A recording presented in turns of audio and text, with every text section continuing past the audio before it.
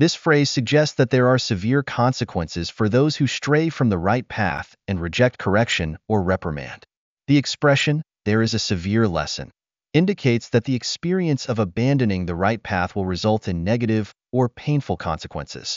Abandoning the path refers to deviating from correct principles or moral conduct.